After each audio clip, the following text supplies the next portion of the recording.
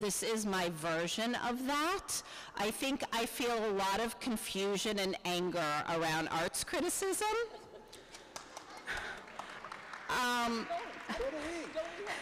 So I said about the lyricist panel, I don't care if anyone comes because I just want to hear the conversation. I'm so excited you're all here. I'm so excited to hear this conversation. And I have to say, it was the fastest panel to organize. Liz Engelman and I had a phone conversation. We chose the two people we wanted. I wrote them, and I emailed her 5 minutes later and said, they have already both said yes, and they like each other. Come on. I am thrilled to give you Ann Cattaneo from Lincoln Center Theater. Hi, everybody. Now I have to hold this microphone up, which is very heavy. I feel like, as Linda said, we're at the Golden Globe Awards here, sitting at these little tables. You know, I actually have 3 questions that I want to pose that, well, one of them sort of has something to do with drama criticism, but I actually don't really think of you guys as drama critics. I just think of you as fellow thinkers who were solving problems in the theater. So one will have something to do with it, but the other 2 won't. And I hope it might be a kind of free-ranging discussion about a bunch of things. And now I have to introduce this with the sun directly in my eyes. Okay. So here are the 3 things I thought would be interesting to have a conversation with you guys about. The first is that when I went to graduate school in the Middle Ages, I was in a DFA program for dramatic literature and criticism in the 70s. And I think, I was saying this on email to my Linda and to Peter, that I think at that moment there probably were 200 drama critics writing at various papers around the country, and there was one person who might have been known as a dramaturg, and that was Arthur Ballot in Minnesota. And switching that ratio out, sitting around today, here are 2 drama critics and 200 dramaturgs, which would have just been unimaginable then. I mean, it was just absolutely unimaginable. So that led me to what I think is that led me to my focus for this afternoon, which really has to do with change. I'm up here looking a little ragged because I'm in the second to last day of the Director's Lab, which has been going from 10 a.m. to 10 p.m. with a million elevator and bathroom problems for 3 solid weeks. And I have 58 directors, 24 actors, 8 designers, and a stage management team from every country from Burundi to Brazil, all over the United States. So it's just been this ongoing questioning and talking about everything. And the second topic, and then I'm going to go back and ask some questions about this, is we devoted the lab this year, as it always is devoted, to something that comes out of a conversation in the listserv. We have like 1,500 directors talking to each other all over the world once they've finished the lab. And it had to do with the fact that there was a great deal of dissatisfaction with 90-minute realistic plays with 6 blackouts, set in a family situation, 3 characters, you know, talking about something, a piece of information comes in, the phone rings, somebody enters, oh, you're pregnant, you know, blackout, lose energy, lights up, next, you know, and you do a bunch of those and that's the play. So I decided to do a lab about extremely challenging plays that we love. And the love is more stress than the challenge, but equally so. And that's what we've been doing for 3 weeks, and it's really been an eye-opener how rarely these directors, who are professional directors, you know, 5 or 6 years into their careers from all around the country, et cetera, how rarely they've had a chance to work on plays like this. And how just observing and then you know, we have a fantastic group of actors, very, you know, great New York actors. It's been interesting to see how wary of any kind of conflict the directors are. And it's been interesting to see how they move quickly to game playing as opposed to diving in and really figuring out some way to explore whatever these very different texts are. The texts range from When We Dead Awaken to Tamburlaine to The Owl Answers by Adrian Kennedy to the new Stoppard play to a fantastic Syrian play called The Drunken Days by Wanousa Salad, I had just gotten to know, and a very good play from Costa Rica called La Segue, and the original version from the 19th century of Uncle Tom's Cabin. So obviously pretty radically different challenges in each of those plays. And that much of the dialogue with the company and among themselves in the rehearsal rooms was very constrained to things that were positions that people knew they could go to that were, I don't want to say politically correct, but that would avoid conflict. And it created a kind of storm where the actors were abandoned. They couldn't work in the way that they had hoped to work. And, much has been worked through, but I think this question of the kind of plays that we are producing, the kind of plays that are coming out of the play development world in America, and the directors who are capable of doing them is one that I want to touch on. That's my second point. And then the other thing, and I don't know whether it's just what's going on in the world today. If you go on the New York Times site, you'll see lots of stuff has been happening today. Lots of stuff has been happening in the last week. Lots of stuff has been happening. That there's so much change going on right now, which is always a good thing. And I have been, thinking and talking, and especially with these young directors, at great length about the whole, really the status of our resident theaters, the buildings that have to be maintained, who the audience is for these buildings, who is being programmed for, and with the withdrawal of support from obviously the government, corporations, the increasing reliance on boards who are rich, so we have that elitist thing that surrounds us, which comes out of certain reasons.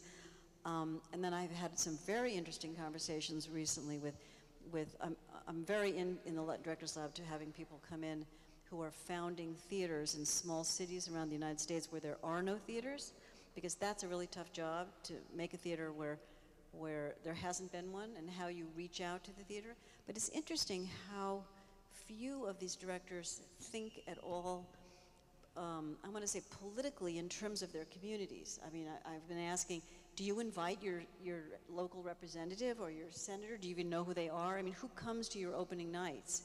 And the theaters seem to be very removed from the it's not just political life, but from the life of the city that they're in, which is news for many of us old timers who were in Washington for the lobbying for the NEA, and who tried very hard to, continue to involve people who represent us in the theaters. So I'm sort of seeing the institutions drifting away, and I don't know if the small theaters that are created are mainstreaming in some way that ties them to a community.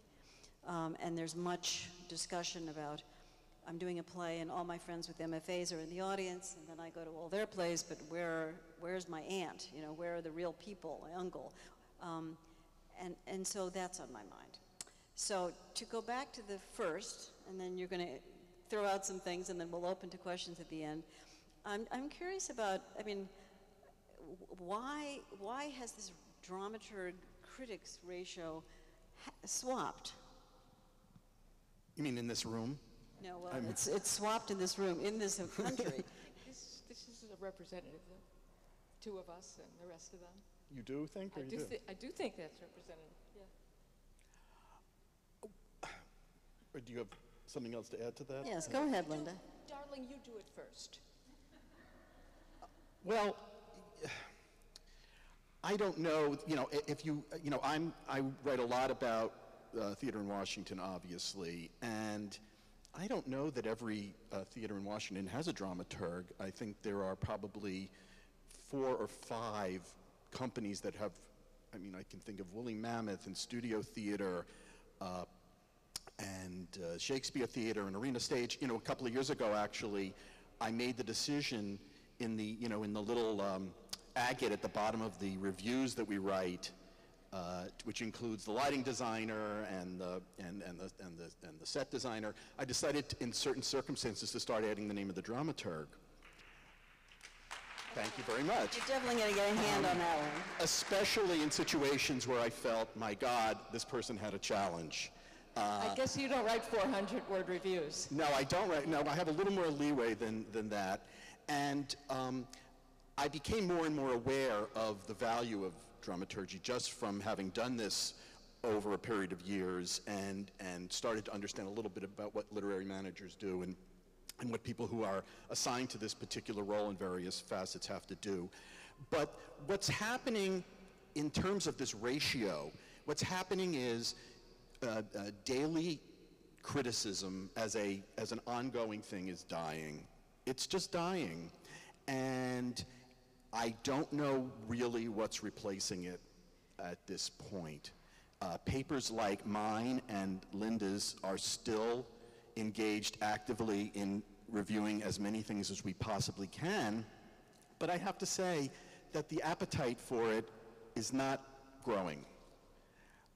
And that's reflected in the realities of my business, which is how many people are reading your stuff. Now, in the old days, you went out with the million other copies. Nobody knew who the hell was looking at your particular story, and now they can measure it, by the minute. I had the other day, I wrote a story about Steve Martin bringing a musical to Washington, and it was just a news story in that case. More and more of my writing is actually non-reviews. And I noticed that he had tweeted on his account to his 6 million followers my story. Well, that was how people read it. I mean, that's the bulk of the people who read my story read it on Steve Martin's Twitter account. So, if I could get nothing but people with 6 million followers to tweet my stories and participate in shows, we'd have more of a future here.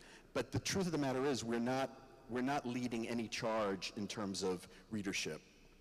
And I think that, in a way, you and I have the same problem.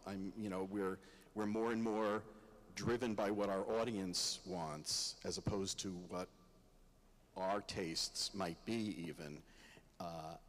It affects what I decide to cover, both in Washington and in New York. So some of it is just the marketplace, and I don't have a solution. Linda, any thoughts? Yeah, for us, I think it's not really the marketplace so much as the internet. Has done wonderful things for everybody, but not for newspapers. And the number of critics, our colleagues, the herd has been culled over and over and over again. I look down, I look up and I see how many more of the herd is gone, and I go back down to grazing hoping that nobody will notice me. But it's just the space for critical writing, for professional arts coverage has diminished just about everywhere. Possibly not at the Washington Post, not at the Times, not at the Wall Street Journal, not at the LA Times. But for most of you who are working in other cities, you know what's going on with newspapers all around the country. So the art space has shrunk a lot, and the desire for commentary has shrunk even more. So that feature stories and news stories and trend stories are much more in demand than serious criticism. So I believe that, except for a small number of newspapers, that we are the last generation of on-staff critics, that from now on, there will be a couple papers that will always have on-staff critics, but otherwise, there's really, you know, I don't want my editors to know this, but there's really no reason to keep me on when, you know, we know I'm better than a lot of people, but am I better enough so that if they give $100 and a pair of tickets to somebody who writes for free on the internet, will enough people know that will enough people miss Linda? So they're going to have to pry my cold fingers from the ledge. I'm going to do this, but looking ahead, I do not see the critical writing, especially in newspapers, or especially then in places where people get paid, which is a kind of crappy way to look at what is a profession. But I think that that professionals get paid for what they do and can do it as a lifetime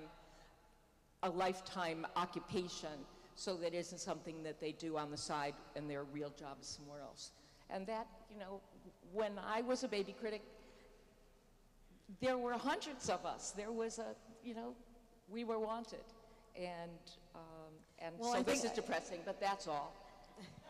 I think all of us, you know, who have done any kind of beginning research on plays, when you go into archives and you find coverage of plays from the 40s or 30s, you know, you find it often on the front page of a newspaper. You know, so-and-so stars in, or an announcement of things, and then you see over the years, the decades, the coverage moving back and back into the paper and getting smaller and smaller and then gradually evaporating. And the question is, you know, what's going to replace it? And it's not even so much the who, you know, in terms of people writing on the internet or whatever, but I think it's the discussion of theater in the culture of this country. Where's that going to happen, and is it going to happen? Well, I think that the business, or I think is very conflicted about that question itself, and sends very contradictory signals to Which us. business?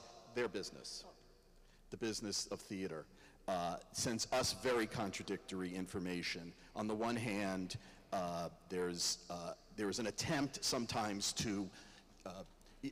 There's a sense, I think, a growing desperation, in a sense, among regional theaters, especially the feeling that they are trying to chase their audience and not sure even how to respond to reviews, whether thoughtful or not. I have found over the period that I've been reviewing, and it's spanned about 20 years on and off. I started at the New York Times as the off-Broadway critic and went to the Washington Post in 2002. To become the chief critic, I have noticed over that time that regional theaters have become much more ticket-driven, much more single ticket sale driven, and they think much more like commercial producers. What can you do for me? What can your review do for me? Even among very serious people in the business, and I mean artistic directors, and I don't talk as much to literary managers and dramaturgs, but it permeates the organizations to the point where you feel as if there's mission drift on that end. I still do the same thing as I did 20 years ago, and I hope I do it better than I did it then. But I feel as if there's less good understanding between the people who review and the people who receive the reviews about what our relationship is supposed to be. At the same time, there are companies out there that are starting to think about hiring their own content providers. This is the newest thing in the business. I keep calling it that. Among arts institutions, large and medium size, they're starting to think, well, we're just going to talk to our audience ourselves. We're going to hire quasi-journalists or journalists to do the job of a critic. We don't really need that intermediary. So that, again, there is this sort of, to some degree, a practical decision, but mostly it's a marketing and commercially driven decision by companies that are essentially not-for-profit. So I think that one of the changes that has come is that there's, I don't want to say less respect for what we do, but it seems less clear to theaters that we're a useful part of the process. Yeah, and I think it's true. I've seen in my own years that the with the decline in the number of critics, there's been a decline in the power of critics as well to open and close shows and those kinds of things, which I think people in the theater are always grateful for. Yeah, I think that's a good thing. Yeah. By the way. I mean, word of mouth is what should happen. I think on some cases, but I'm curious.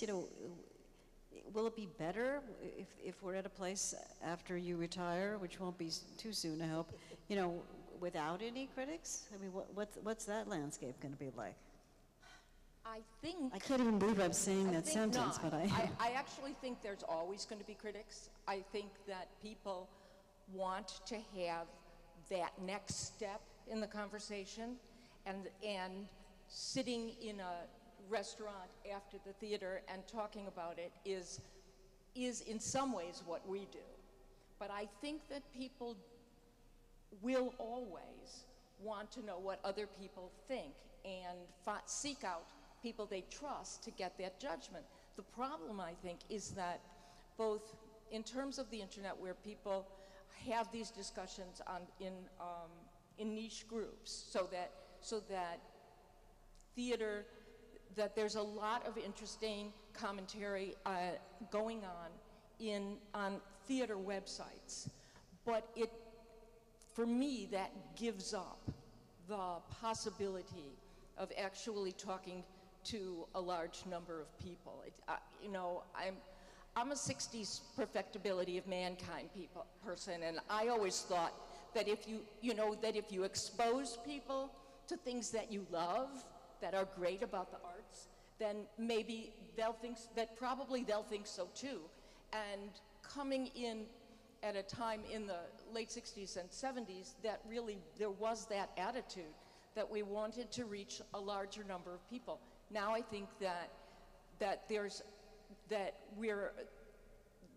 people have to know what they need to know in order to find the commentary, as opposed to that mosaic where you pick up a paper and you don't really know that you'd be interested in this review, but because something about the writing compelled you to want to read it, that you ended up being interested in something that you didn't know. And people who we're ending up to be, even though there's so much more information in the world, we don't know what we don't know. You have to know where to go to find it. And that, I think, is the same problem with what you were saying about the nonprofit theaters, creating conversations with their own people.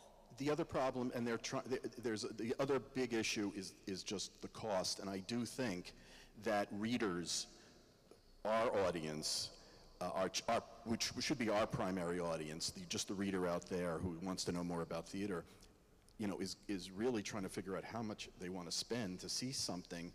And it's a different calculus for theater than almost any other performing arts, maybe opera or ballet, but certainly not movies and television. They can do that very cheaply, but they still need to know if you're going to charge them. There are theaters in Washington and God love them, they do really good work, but they're charging for a 4-character play. And I'm only saying this because it just happens to stick in my mind that it was a 4-character play. I don't count the number of actors in each show, but they were charging like $120 a ticket. And, it doesn't even occur to me, and we're encouraged not to really think about how much is being charged per ticket to a show and trying to make some judgment about whether it's worth it. That's not what we do.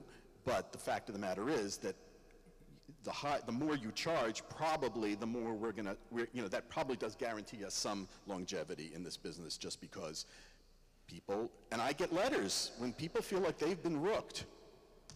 They come to me. If I like something, they want a refund, essentially. And it's like I'm the front line suddenly, and I want to say, hey, I didn't pay to see it. But the fact of the matter, and maybe it would be better if we did, you know, maybe it would be better if we did.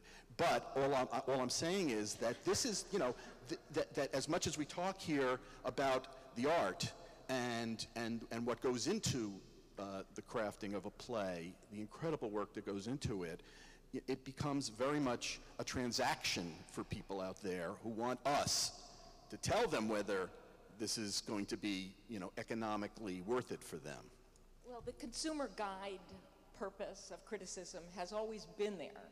It's always been the least interesting part of the job for me. I think somewhere in there, for people who need to know whether or not to spend $120, they might be able to get that information in what I write. But just this sort of kill for a ticket, yes, no, thumbs up, thumbs down, winners, losers mentality of that concept of criticism is the most boring part of it for me. I mean, the other thing, and then we'll move on to my other, you know, insolvable questions, is, I mean, somebody once said, you don't expect a civilian to go into an operating room and say to a brain surgeon, hey, put that suture there, you know, but people seem to be absolutely free to say, oh, the second act's too long, or, you know, to take something. I mean, people who have no idea what goes into making a play, and what worries me sometimes is if I'll see, I mean, you see on a chat room or something, somebody say, gosh, I went to a show and the leading actor was out and the understudy happened to be in the theater at that time and went on. You know, and you think, okay, this is somebody who's never spent a day in the theater in their life. So you like to think that somebody is at least looking at your work who understands something about what you're doing. Well, that's the downside of the democratization of the news. You know, that it's great that everybody has an opinion, but if everybody can vote someone off the island, then why do you need an expert? And there's such a suspicion of expertise. There's actually a hostility against people who may be perceived as being experts now because because it's somehow anti-populist. And, you know, that's depressing.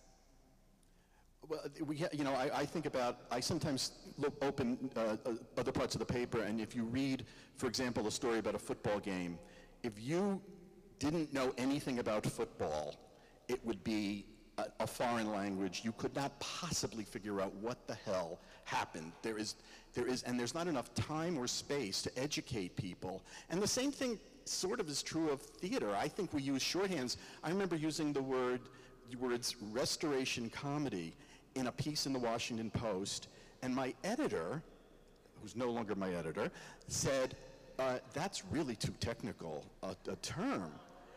And I thought, and he said, can we call it an old comedy? And I, something. And I said, no. I said, listen, I said, restoration comedy is accepted as understood by enough people, and the ones who don't know it, damn it, they can go to their computer and Google restoration comedy. I mean, there is something to be said for a standard of what people can know and not know. On the other hand, I taught for 10 years, or almost 10 years at GW, a class on reviewing, and I would take the students every week to a show, and many of them were honor students who had never been to the theater before. They were biology majors, and they just wanted, they had heard that the theater was interesting. And the first class was always a class in what you could wear, what you can't, you know, there was an appropriate, not that you can't, like I said, you know, you can go in almost anything, you know, t-shirts, jeans, it's not, but I mean, they didn't know. They had no, these were 18, 19-year-olds, and I realized, you know, that by the end of the course, they were totally immersed in theater. They'd seen 10 plays and written about them, and it was a magical world opened up to them. But I realized also that, you know, there is this mentoring and a very close connection that has to be forged these days between people who know the theater and people who don't know the theater to broaden the audience, to make it something for more people. And, you know, I wish we had that skill. I mean, I wish we had that luxury somehow to make the communication that I'm trying to do in reviews reach out to the people who don't quite feel comfortable going or even understanding some of the you know, I realize, you know, how many times a year I have to explain what the book of a musical is. You know, I can't, that term, you know, even on the copy desk at the Washington Post sometimes throws copy editors. We're not. It isn't a pretty word, though. It's not specific enough. It needs a better word. All I'm saying, you know, Libretto doesn't work. But these were things we took for granted 25 years ago. I think we have to take them less for granted now, as the experience becomes not so much. I'm sure there are a lot of people going. I mean, the numbers on Broadway seem to indicate, you know, millions of people are going, but I think the people who are interested in it more than just as something to put in a scrapbook about the time we went to the theater, you know, that's where we're losing the connection. Okay, so I'm going to switch over to the subject of plays and the kinds of plays that we're seeing. So mostly, these are questions for you about what you're seeing and what you're happy seeing and what you're not seeing. I went to see the revival of the Heidi Chronicles. Wendy was a very close friend of mine. I worked my first day as a professional dramaturg was the second day of rehearsals of Uncommon Women and Others. I commissioned Isn't It Romantic? She was a very close friend of mine. And there's a line, which I'm not going to be able to quote exactly, about where Scoop says, I want to marry a girl, but I don't want to marry a 10. I want to marry a 7, because a 10 would be too challenging. And I'm wondering about plays that try for a 10 and maybe get a 7, as opposed to plays that try for a 3 and get a 3. Are those plays punished? Do we see them any more as much as we should? We saw them, you know, with Angels in America. You know, in my own life, the plays that I have worked on that have been the hardest and the most ambitious have been the most successfdo oddly enough. Coast to Utopia, right? I mean, everybody would say, what is Lincoln Center thinking or drinking to do that? And it was a smash, right? A smash. Yeah. I mean, you know, I think there was an article in the New York Review of Books, Daniel Mendelsohn, saying, when you see someone walking across the plaza at Lincoln Center at 11 at night after 12 hours in the theater, turning their cell phone on and saying, and you can't believe what happened to Alexander Hertzen. It's like, whoa, you know, hard to believe. But any thoughts about that? Yeah, I'm sure you have thoughts. I get more pleasure out of trying to force people to see tough stuff than almost anything else. Maybe finding new voices, somebody new, just, you know, writing about somebody that has gotten no attention, who deserves it. That probably slightly more. But I'm a bit of a sadist, I guess. I like the idea of people thinking they should go see something that is going to be a little bit harder than they thought. Mr. Burns started at Woolly Mammoth Theater a few years ago, and I think it may have been one of the 2 or 3 best things I've seen in Washington in my 12 years in this job. And I got as many "what were you thinking" responses as I did. People said, this is for me. It was a play. I don't know how many of you have seen it, but it dazzled me with its ambition, its refusal to explain itself, its attempt to describe where we are as a culture, all those things that you want plays to do, and did it in a kind, you know, in somewhat of an esoteric way for some people, but it made people furious. I mean, they got angry at the idea that they couldn't grasp every minute of it. You know, and that's sort of where we're at. You know, I think also of The Flick, which thankfully won the Pulitzer Prize. But the artistic director of Playwrights Horizons, a very smart man who I think gave the keynote here yesterday, wrote an apology of a sorts to his audience because so many people. I think he regrets that now. And he definitely regrets it. And yes, I know it's a sore point with Tim, but you know, there was anger. the audience. It wasn't just, well, I didn't really get it, but it wasn't my cup of tea. I mean fury. And I think there's a kind of, a level of, even among people who love the theater, there's a growing maybe intolerance of some of the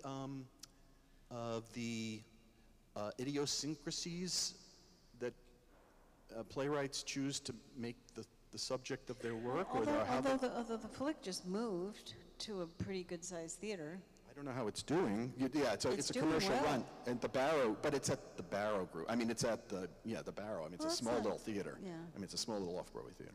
But I think it's doing well. Something that I noticed this year, and it's probably been true before, but it's really bothered me this year, is that almost all the plays that got to Broadway that are at all challenging to the structure, and in any way not a traditional subject predicate, family in the living room play, or British. And I couldn't, you don't want to like Brit bash because they're doing good work, they're good. But would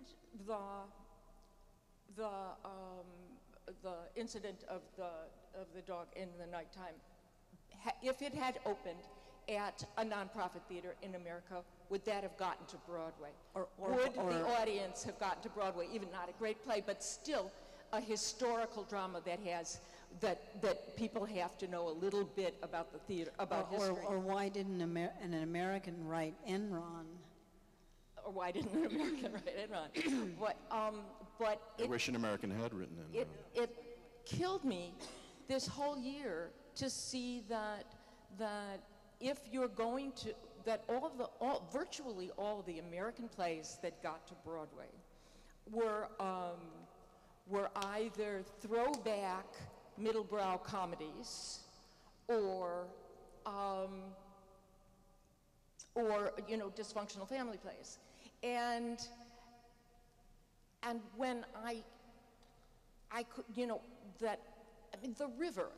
the river would never, yes, the river got to Broadway because it had Hugh Jackman in it, but it was a play that nobody understood, right?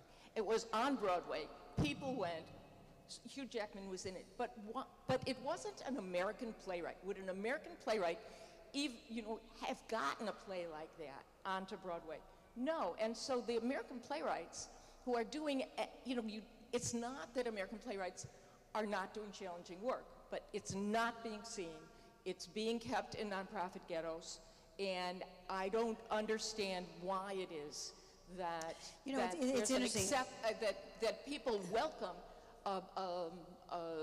challenging, structurally challenging adventures plays. The Beekeeper play with Jake Gyllenhaal. Constellation. Constellations. Who would have ever done that? Why isn't that an American play? It was, but the experimental, not even experimental, but anything that pushes the form in American plays somehow don't get the larger audience. Except for, I have to say, I was having breakfast this morning with Louie Dothit. Is she here somewhere at the Golden Globes? Okay, and I can't say I was rehearsing this whole panel, but I mentioned this to her, and she said, "You're forgetting something really important," so thank you, Louie, and that is, that's totally right, but and she said to me, "I'm forgetting," and I was forgetting, that's not the case with musicals. If you look at Hamilton and you look at Fun Home, there are many, there's something being pushed forward in that form that is experimental, that is new, that is on Broadway, that we're not seeing perhaps in the play world. Yeah, but why not? Why aren't we seeing it in the play world? Are they not being written? Are the nonprofit theaters around the country not producing them because what you were talking about before, about them being afraid of their boards and afraid to alienate their audiences? All of those, virtually all of those plays that I mentioned that came from England, I think with the exception of the audience, came from nonprofit, our equivalent of nonprofit theaters. Came from and maybe we should stop talking about Broadway. But they're also, Hand to God made it to Broadway, which is, silly. it's silly, but it's not, I mean, it's a serious play. It's also a serious play, I think. And remember last season, the Willino play? The Realistic Joneses? I mean, there are attempts by some producers. Thank you. Disgrace, Clybourne there Park, you go. went to Broadway. Right, and you know, and Clybourne Park, and I mean, they're not blockbusters, particularly, but it's happening. I'm not so sure it breaks down quite that. Well, it did this year. It did this year, except for Disgraced, and when you were talking about what about if it tries to be a 10 and it's a 7, should we give that more credit than if it just tries to be a 5 and it's a 5? I found that with Disgraced, which I think is a superior play to anything that opened, just looking at Broadway this year, but it was not a particularly good production. And then you have something like Curious Incident, which is a lesser play, but a spectacular production, and then how do you decide? And do you tell people, oh, please go to see Disgraced, it's a really good play, even though it was better when it was at Lincoln Center? Is your question, Ann, should we be giving them the benefit of the doubt? Is that what you're asking? Well, I mean, I'm like just... plays that are difficult plays? I mean, I was thinking about after Angels in America, Tony Kushner was writing this play on commission for the National Theater called Henry Box Brown, which he never finished. And probably like The Intelligent and Homosexual's Guide to the Universe, it wasn't as, what's the word, perfect or good a play as Angels in America, but it might have been really interesting. And somehow those kinds of plays, I mean, Bruce wrote The Low Road in London, which was somebody helped me describe it, a sort of epic English history play about Adam Smith, and it's hopefully being done here, but it's not 100% certain. And it's big, it's messy. I don't think it's a perfect play, and I hope he's not ever going to listen to this, but I think it's really, incredibly interesting. And somehow that kind of raw ruggedness of ambition, and again, it's not really Broadway, it's more Broadway theater. What are you proposing here? That we're not championing those plays. I'm just trying to understand where do we bring this to the point of the intersection of the critics? I'm thinking more, why aren't we, the dramaturgs, championing those plays? Because we're the ones who are getting them out there. I mean, sometimes it seems to me that plays that are how do I put this?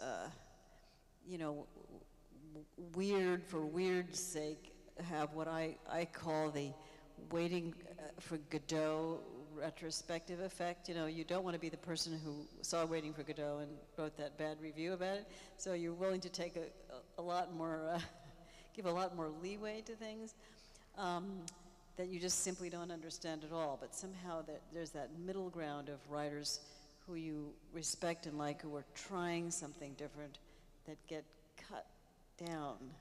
I don't think theaters, from my point of view, I don't think theaters care much what I say should be, what writers I like and what writers should be done more. I've over the years written many times, I don't say, here's what you should do, but people I have admired, and there are many American writers that fall into that, American playwrights that fall into that category. I never feel like I get any, that the artistic directors of theaters that I cover have any interest in, not particular interest in what I've said, except if it's a production I've seen of the work that they're thinking of doing in Washington because, it'll get a good review when it's here. That'll help. That's why I'm saying I don't think there's a real conversation that goes on. Even among people who are, I don't think you can, whatever you can accuse us of in terms of our defaults, you can't accuse us of not loving this work, the profession, the thing we cover. You can't do that, and maybe the grievances become bigger than the appreciation, whatever level that you feel, we are doing some good. But I never feel like that evolves beyond my sort of having a conversation that I start with the theaters coming back and continuing the conversation. Either because they're afraid of, there are all these myths, like you're going to offend the critic. Don't talk to him. He's gonna, you know, you're gonna say something about his shirt, and he loves the shirt, and you hate the shirt, and now he's gonna, the next two plays are gonna get lousy reviews because you told him you didn't like his shirt. I mean, I'm just saying, it's become that. And if in fact we're in a world where there's less of us, but still have some credibility and authority to some degree, you know, there is no reason that we shouldn't be talking more about the things, not necessarily because you're currying favor or you want a good review next time, but because, you know, we're in a world of uncertain sounding boards. You know, we are a constant for the time we're in these jobs. And I don't think that gets through. And it's probably partially our fault because we're so distracted by whatever's coming next. But on the other hand, you know, because when you threw that out to the dramaturgs, I'm thinking, well, why are you not asking us about the 7 to 10? You know what I mean? I think and if anyone has a shared sense of the world, you know, in terms of the word, maybe you guys, you know, understand things about plays that we will never understand. But you know, we share that love of the language and the love of what happens when a playwright attempts to make these things happen. I think, you know, a lot of it, too, has to do with what Linda, what you were saying about you have 400 words or whatever. I mean, if you look at the criticism of O'Neill or something like that, I mean, you know, you can see people writing about O'Neill, tracking play after play, and, you know, this is what he seems to be trying to do in this play, and this is, you know, and it's part of a larger discussion than just an up or down. Yeah. There was a sense of it being part of the literature. For 23 years, I've been teaching critical writing to dramaturgs right next door at Dodge in the School of the Arts here at Columbia. So I feel like I have a foot in the dramaturgs and the critics. I got little students here. And part of what they do for their final papers, they each one reads an anthology, a collection by some historical critic, and just looking at what kind of writing was going on there, compare it to what we're allowed to do, what we're encouraged to do, what there's an appetite to do now. It's a different world, and I have these collections called the theater reviews, New York theater reviews, that used to come out monthly, and I was at the Chicago Tribune for 11 years, and the woman before me was Claudia Cassidy, and she used to collect them. So when no one wanted them, I took them home, and I have collections of all the reviews from different years in New York. So I could pick up, and we do this in class, I'll bring in the 1956 volume, and we'll look at you know, the 12 critics who reviewed that play, and look at the amount of space they had, and imagine that they all wrote on deadline. They all came back from the theater and wrote those beautiful things you know, before they went to sleep that night. And it had a place in people's lives and in the theater's life that I think for reasons that are larger than newspapers and larger than the theater and larger than critics, has changed. You know, just the kind of country we live in now. Yeah. And it's not there. Yeah.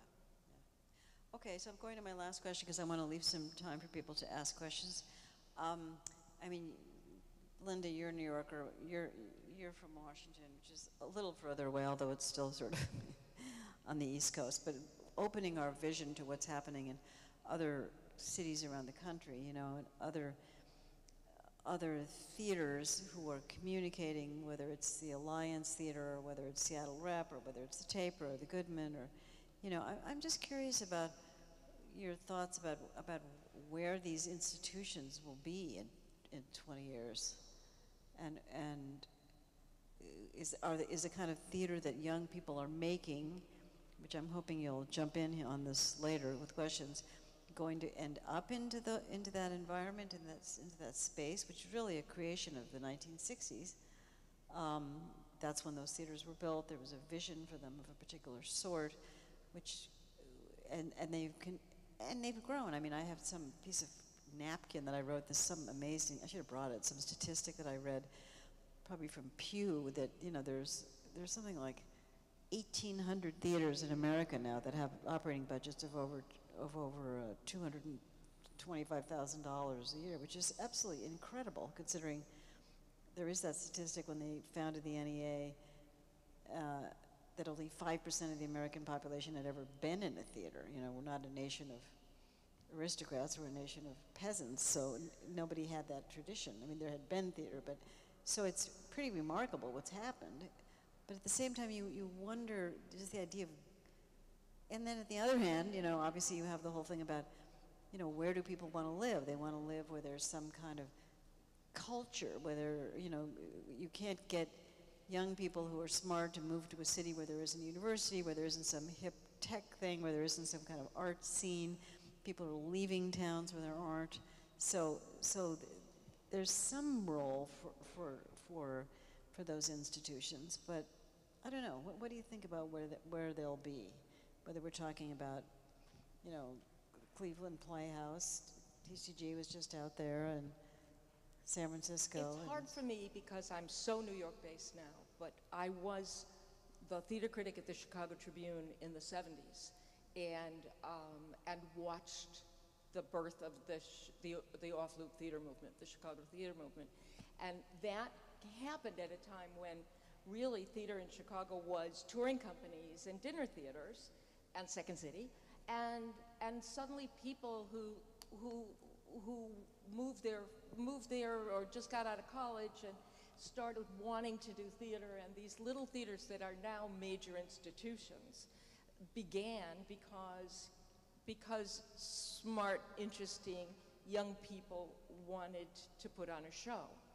And it was years and years of that accumulation before there was this recognition that Chicago's a major theater center.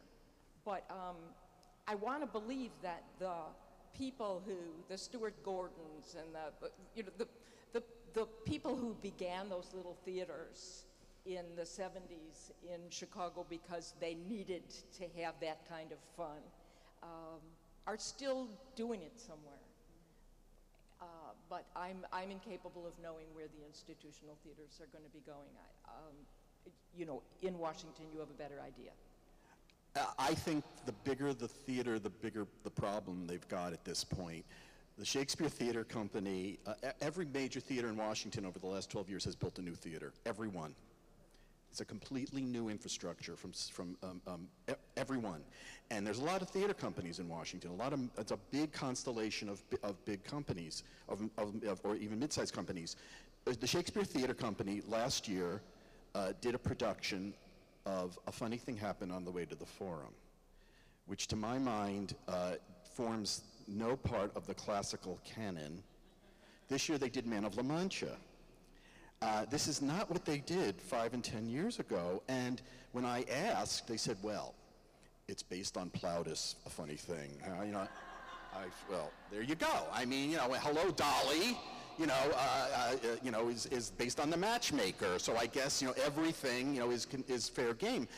It's a game of filling seats, and you can't, you know, the missions are changing, desperately trying to find people who are going to fill these seats. It's not unlike what's happened on Broadway, where you can't fill 1,500 seats every night. It's a little larger scale if you don't know who the main actor is. It's just, you know, this was never the issue. You know, once upon a time, the playwrights and the songwriters were the stars on Broadway. That's no longer the case. You cannot, almost in any case, in very few. The Book of Mormon is an unusual example, even outside of Washington. I mean, outside of New York. But I think there is a huge problem with what is going to be filling these theaters in the coming 20 years. It's the most successful theaters in Washington, to my mind, are the ones that didn't build to the highest level of seats. Woolly Mammoth has a 250-seat theater. The Studio Theater has 4 200-seat theaters. That's about it, I think, in terms if you want to sell out a play That's the scale you have to think of these days, at least from what I'm talking about plays. Musicals, it's a little different. But the Shakespeare Theater Company can't fill their 800-seat theater every night with As You Like It unless, you get Halle Berry and a Cardassian, to do it. I mean, basically, you can't do it. It's not going to, it's not happening. The prognosis, I think, for many of these places that built up, and the other thing is that a lot of theaters found that their donors would give them lots of money if you could put their name on something. They won't give as much money if it's for commissioning plays or sponsoring a playwright's a season by a playwright. That doesn't have permanence for them. For many people, there are a few. Arena Stage did a residential program for playwrights a few years ago, a playwright in residence program that was heralded with a big grant from the Mellon Foundation, and it has sort of withered over the years. It didn't have any, it didn't fulfill its promise. They even gave health coverage to the playwrights. It was extraordinary. It was a great advance. I don't even know if that program is being renewed. And yet, they've got these giant new spaces that have incredible heating bills that they're gonna have to pay for. And what are they gonna put in those theaters? They just did Fiddler on the Roof. I mean, that's what we're talking about. And on that note, I think we'll open to questions.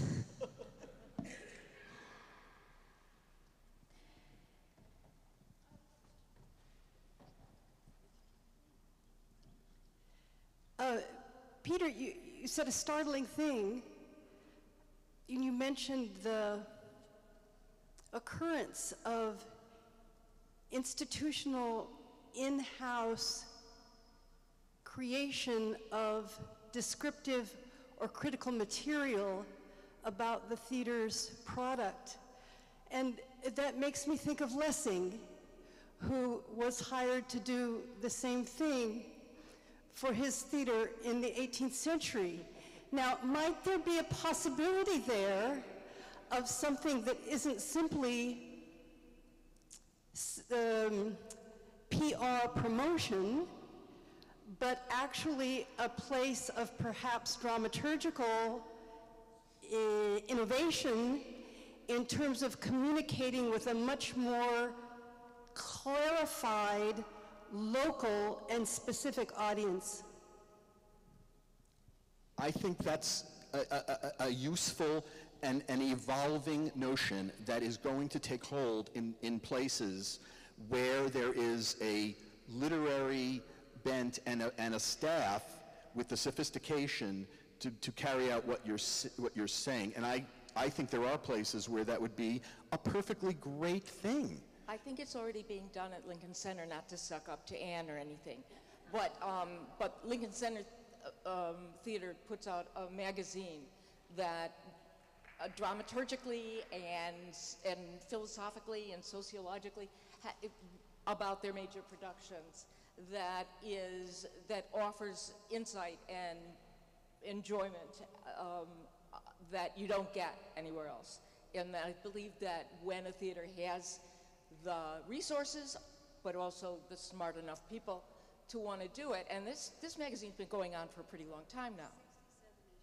67 issues, and each one of them, honestly, have been more valuable than some plays I've seen.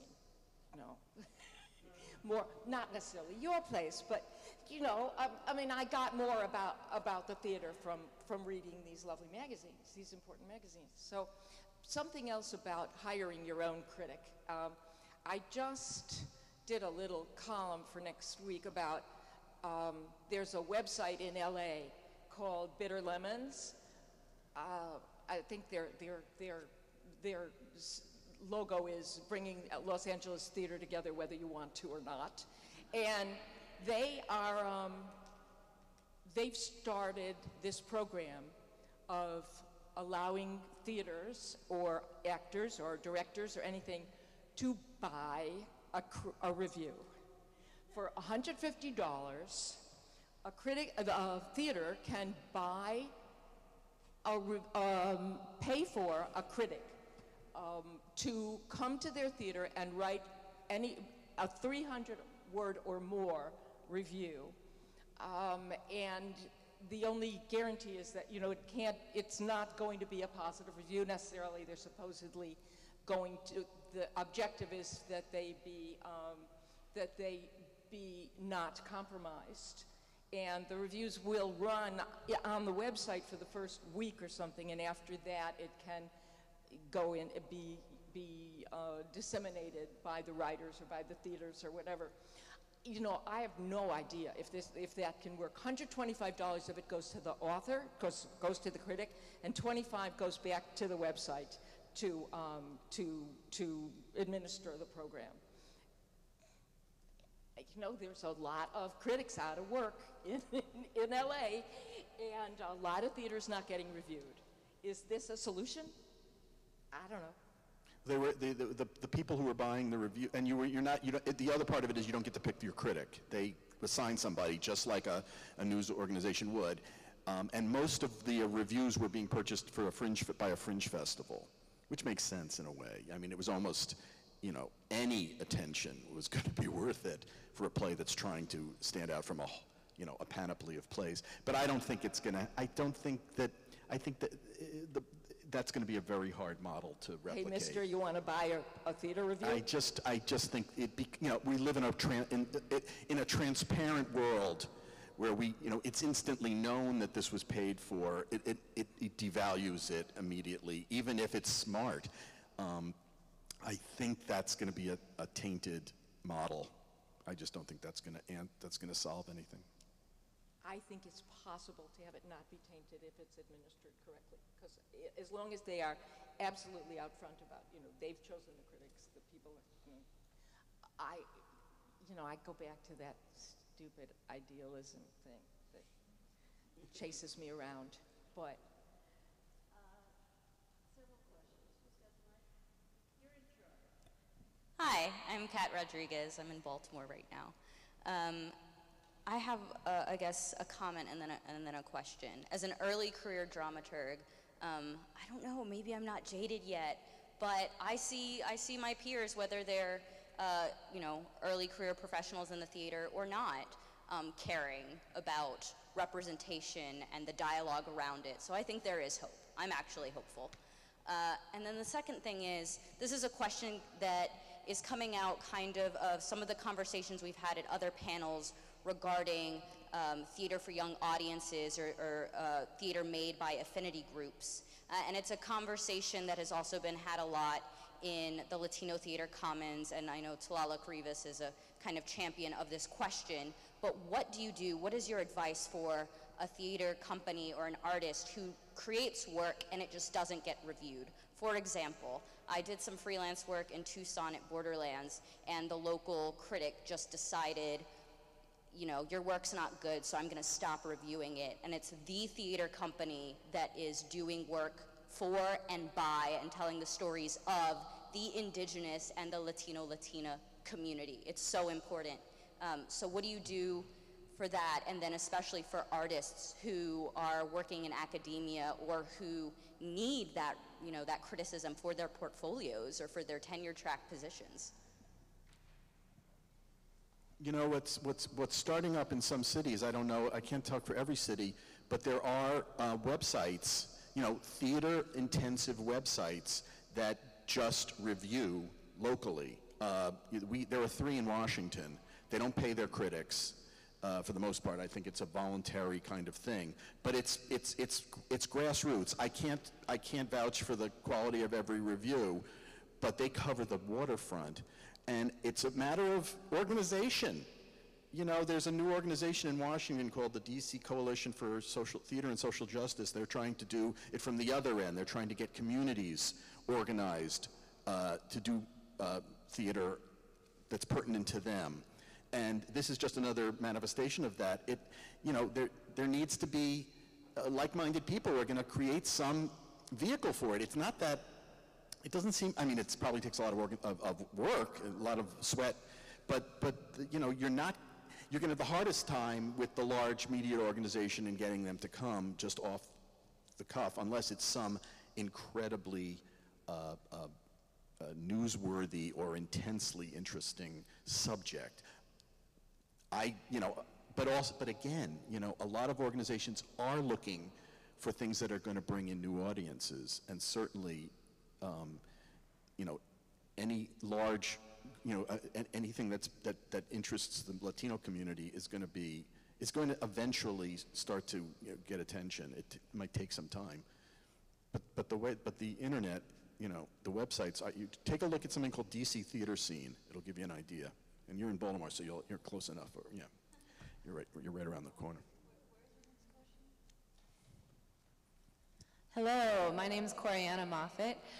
My question will begin with a short explanation in that in the past 2 weeks in Boston, 4 reviews have come out on 3 shows, and each of the 4 reviews has had some racist comments, specifically talking about why characters in these shows were played by people of color, and what the purpose or point of that was, in that they did not themselves, that their characters were not there solely to represent their race. And these are reviews from bloggers, from the Metro version in Boston, and from just side newspapers. So I guess my question, I have a couple. You're welcome to answer however many you want. Is there any kind of mentoring in the critic community of how to talk about race? Also, how do you talk about race? And how do you advise for theater companies to address these issues when they come up? It's a landmine, just as it is in America. And since the best theater deals with a lot of the things that we have to be as people, we bring the people that we are.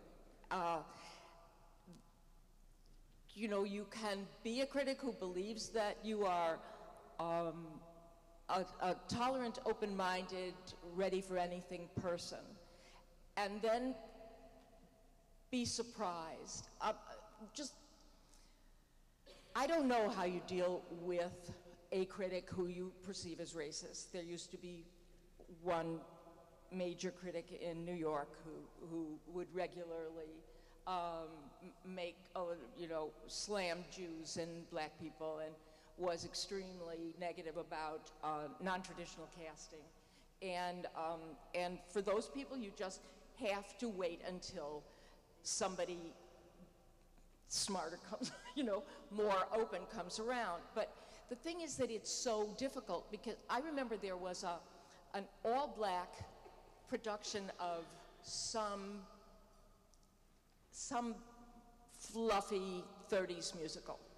And I remember thinking, well, this is it was a fluff ball in the 30s, and now it's an all-black fluff ball. And I reviewed it, as this black production of this fluff ball, but I didn't take it any more seriously than that. And then I got up the next morning and found out that the New York Times said it was a minstrel show. And I went, holy shit, was that a minstrel show? Did I not recognize that it was a minstrel show? And you have to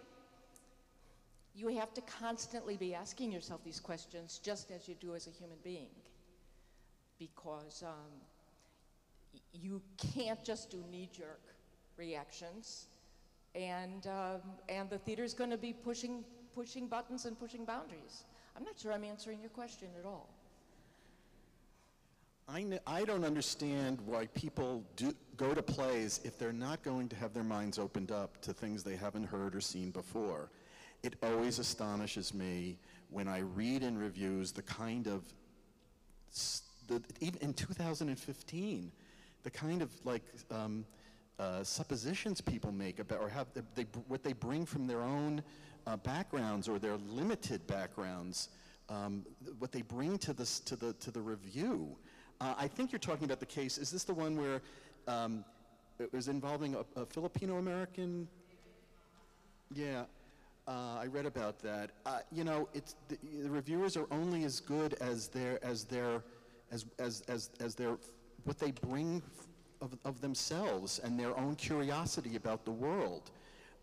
And if you come with that attitude, you're 99% of the time not going to make those really ignorant remarks.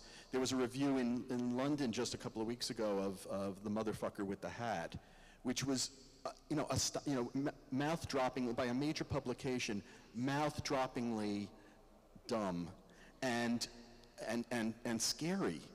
And scary to think that you could say these things. And it's not about political correctness. It's about human decency. And it's also about your capacity to understand things you didn't understand when you walked in the door. That's the whole point of this. And if you're about parading your ignorance, if that's what you think this job is, so that you can find like-minded, ignorant people to agree with you, then you're really not going to gain much respect in the long run. My answer is, those people will wither. Those people won't have staying power because they don't have the fortitude to do this kind of work over the long term. So yeah. Oh yeah, it was a total pan. It was a total, he used words that were, offensive. We have a question from the Twitterverse, which is asking both of you to speak to how you think about the communication you're having with each of your constituencies. So you're writing presumably for ticket buyers, you're writing presumably in a dialogue with the artists in your city. Peter, I know that's true of you, particularly in Washington, D.C., because I know a lot of those artists and I know they know you and talk to you. And perhaps theater management. Can you talk a little bit about that to address Twitter folk? I started tweeting about 4 years ago, I think, 3 or 4 years ago, and it changed my whole perspective on this job.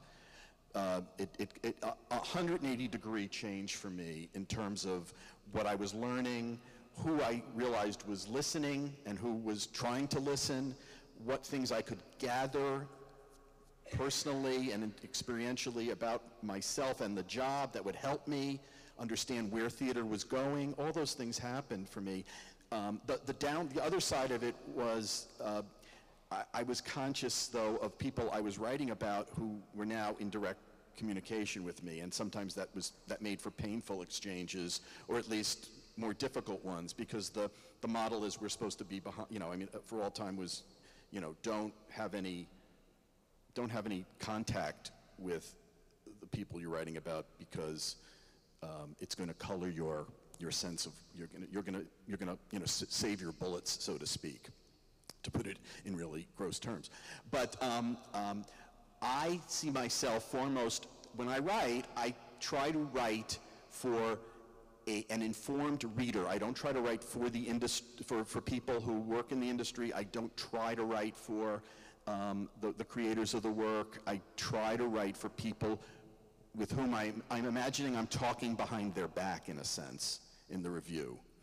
And if they choose to, eavesdrop, that's their decision. I'm talking about the writers and the actors and the directors. If they want to participate, that's their decision. But I try to look at it as people out there who I can either somehow persuade of the value of some aspect of this work. And I would say that that's become harder with Twitter. And that part of the job has become harder because I am conscious of, and the only other difference I would say is that when it's a embryonic work, when it's a first production of something, either musical or play, that I know is going to go on from Washington to somewhere else, eventually probably New York, that's the only exception. I do have consciously in mind what would be helpful from one audience member's perspective in terms of what might help in the next time they think about this piece, what some of the objections might be, either completely ludicrous or very, very helpful. I don't know. It's because it's just my reaction.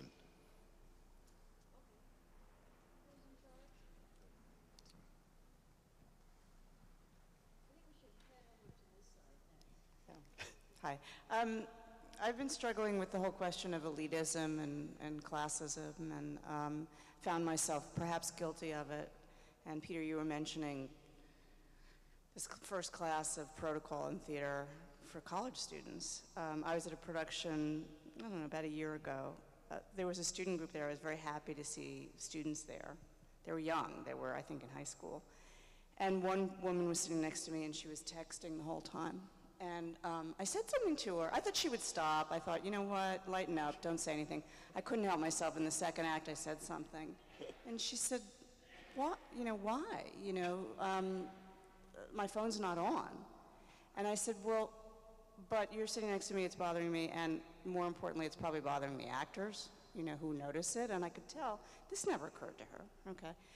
I got into a conversation with her teacher afterwards. The teacher sort of took the responsibility, but I got into almost an altercation, which was not right. But I guess the question is, with so much being affected by the fact that we don't, like in England, have a culture of going to the theater, that prices even in nonprofit are really unaffordable. It's $60, $70, $80, $90 to go to off-Broadway now. Except for student groups. And I've worked on productions where the artist has said, we have got to have $10 or $20 tickets for this, insisted on it. I mean, what is the solution so that it becomes a more democratic cultural phenomenon? Yes. Yes, there needs to be cheaper tickets, for sure. I think we shouldn't idealize the audiences in London, because a couple years ago, I read all these stories about complaints about people were having sex in the balconies of plays and eating in the first row, passing chicken down the line. And so I think that manners bad manners are not just our problem because we have a not very good education system, alas, anymore. But I think that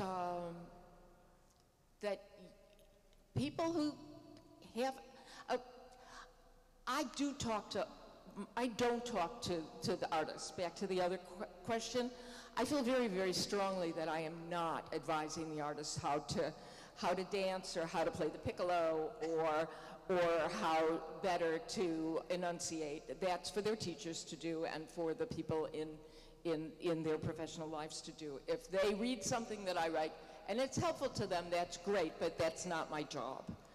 But my job, I believe, is to talk to sort of the person who's not a specialist. Because I've always worked for mass market organizations, and I've always wanted to talk to people like my mother, who was not a particularly well-educated woman, but a sensitive woman, and that I would like to tell my mother why she should like this play. And so I think that my rule is don't overestimate the reader's information or underestimate their intelligence. That if you can find that balance, and in that way, I think that maybe you do get to bring in more people who wouldn't ordinarily go to the theater. And I don't know if there's a way to tell people that you don't tweet, you don't text in the theater, except the Gestapo tactics that they use it in, yelling at people when anything happens. But it's there's just a lot of bad manners around, and possibly by example we can help. But I probably didn't answer that either.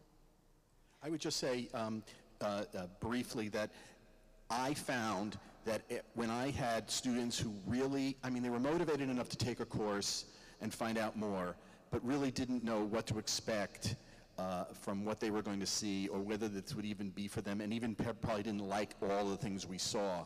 But I did know that after 10 shows, that the close mentoring that I did over a period of 16 weeks turned many of them into theater kids. They understood the language. They were proud to tell other people that what they'd seen and to kind of get them, they wanted to like proselytize as a result. I wouldn't say everybody, but over the years, I've stayed in touch with enough of them and they've become regular theater goers. It takes, I think in this day and age, it takes that kind of close contact, and it's not once. It's not taking your fourth grade class and letting them see a great musical. There'll be 2% will, be enchanted and maybe tell their moms and dads they want to go. I think it's persistent, repeated, engaged discussion, and at whatever stage of life they're at. And college students are a perfect one because they're looking for they're looking for the next, what comes next in their lives, and that's how I think it's going to have to happen. It's like we're going to have to be like little guerrilla groups of of mentors. Hi, I'm Shelley. I teach at a university in San Diego State University, and so I'm thinking a lot about these questions, both the questions about the advent of the internet, and I appreciate very much the devastating changes that has wrought on your field. But I'm wondering if we can think about the flip side, the positive side of it, and also think about young people and thinking about, I'm always thinking as a person who works with undergraduates and graduates, thinking about training critics and what that pathway is, because oftentimes it feels like they either go through the journalism school and have no knowledge of theater, or they go through the theater area and have very little understanding of the whole journalism side. So it's interesting, I think, to think if we can, honor those who have been let go and that kind of thing, but think about that next group that might be coming up and taking advantage of this new form. Maybe we don't have to be limited to 400 words if we're not going into print. Maybe we don't have to follow the same structure we've always followed so somebody can cut off the last couple paragraphs. We don't have to worry so much about that when we can be online. So maybe there's some positives. Also, I think I see in my students, especially on things like ratemyprofessor.com, that they are reviewers from a very early age. They put their thoughts out about everything, right? I mean, whether it's, a video game or food or, so there's a lot of criticism happening out there. So I'm just wondering how we can maybe see or imagine the next generation of critics, whatever the format is that their criticism will funnel into. I don't know what that's going to look like necessarily, and I'm not sure I like the idea or what I think of the idea of theaters paying for their review. It's like theater subsidizing the journalism. I don't know, I'm not sure what I think about that, but I'm thinking. But yeah, how do we train that next generation of criticism that's coming up, the next group of people? So I'd love to hear your thoughts on that. Thank you.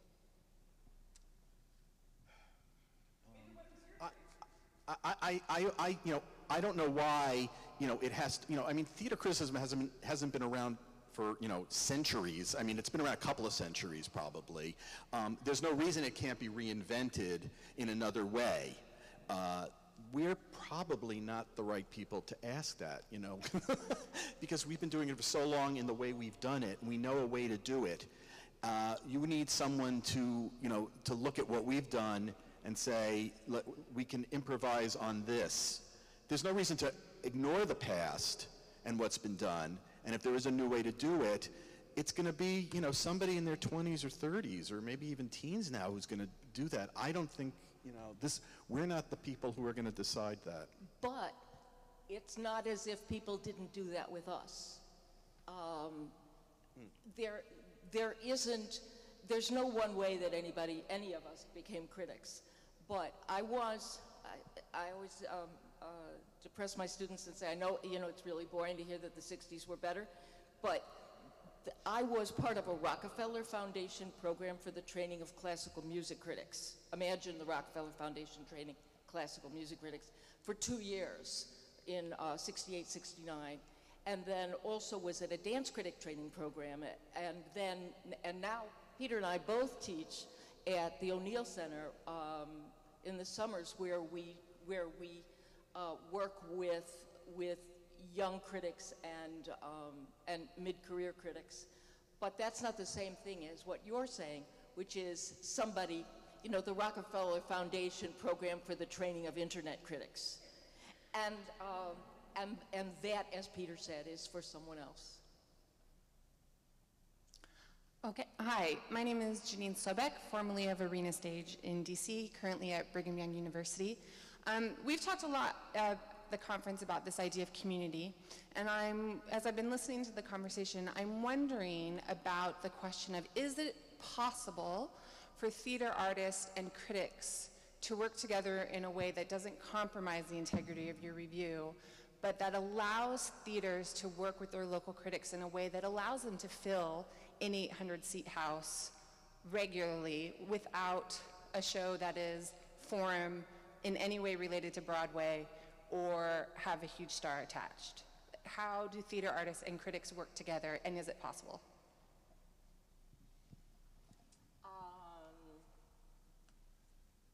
I have no friends.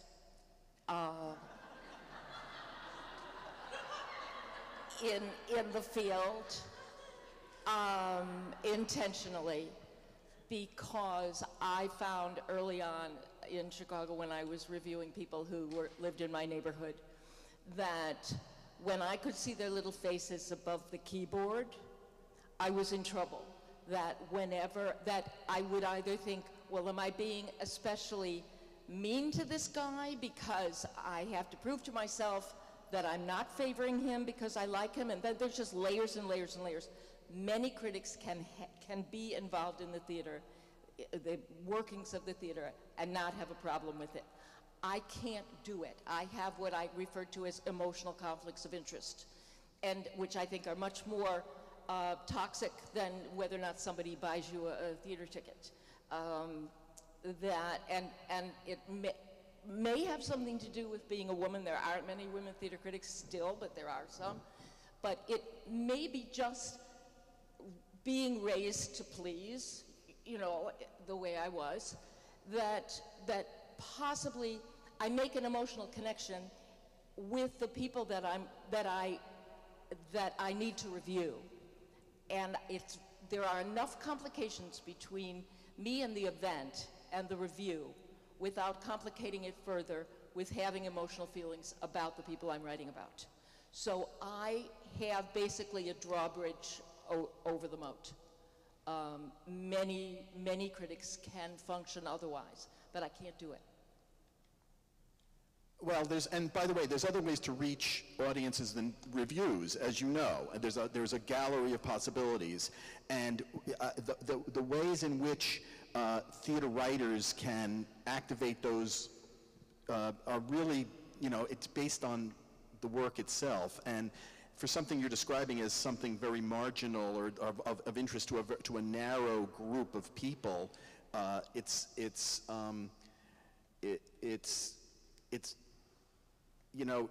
is some degree to which people have to be able to find things on their own. There's got to be a natural curiosity that people have for that thing, and there's only so many ways to make that happen from our institution's point of view.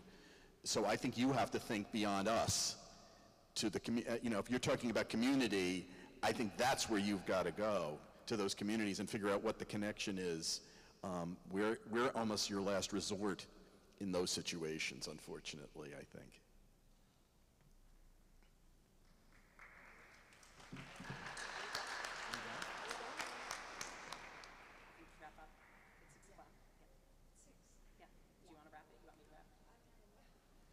I'm calling it.